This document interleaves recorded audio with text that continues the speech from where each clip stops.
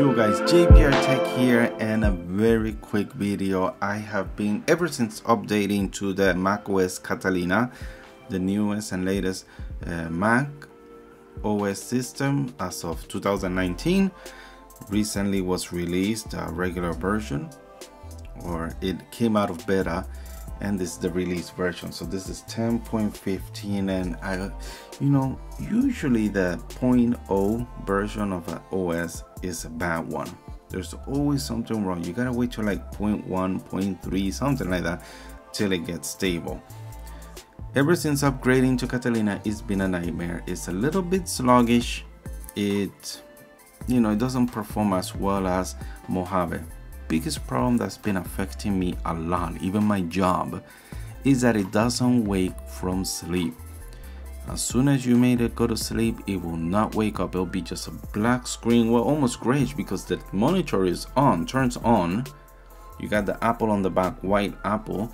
Keyboards are on. You could hear the sound effects because the computer is on. The backlight keyboards will turn on and off, so everything was on except the system. The OS wouldn't come out. So if you're having this problem, there's a quick fix. Go to your hard drive and go to library extensions. So look for these three extensions right here. So look for anything that has trigger on it, where it's MCT trigger, MCT trigger graphics, trigger 5, or the number might change, I don't know. I read in the Apple forums that this trigger thing was the one messing up the sleep, and it actually did. So I put these three in the trash, rebooted, and I have sleep. Now we can actually sleep. So I'll show you, demonstrate right now. Go to sleep, and after the computer falls asleep, my trackpad, oh sorry, I didn't let it sleep fully, but that comes to show that it woke up from sleep.